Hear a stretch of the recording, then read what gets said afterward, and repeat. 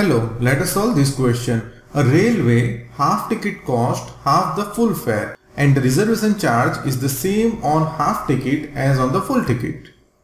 One reserved first class ticket from Mumbai to Ahmedabad cost Rs 216 and one full and one half reserved first class ticket cost Rs 327.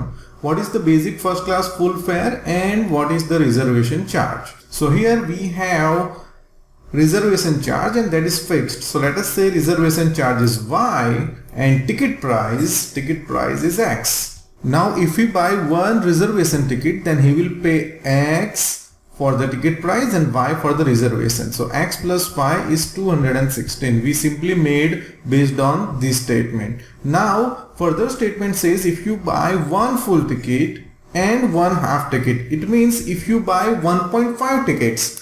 So 1.5 tickets time X, isn't it? Because we have charge X. So for half ticket it's half price, for full ticket it's full price. So for 1.5 tickets it will be 1.5x plus here it will be 2y because these are two tickets. You can say one full ticket, one half ticket. So basically you need to pay, as per question, you need to pay same reservation charge for both.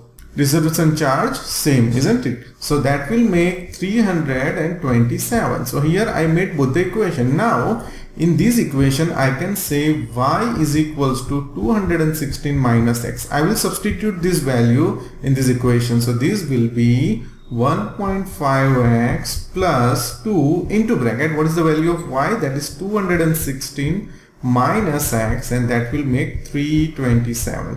Now I will further simplify this. 1.5x plus this will be 432 because this 2 is with both the terms. 2 times 216, 2 times x, and this will be 2x, and that will make 327. Now we will simplify the like terms. So 1.5x and minus 2x, that will make negative 0.5x. 2 minus 1.5 is 0.5, bigger number sign.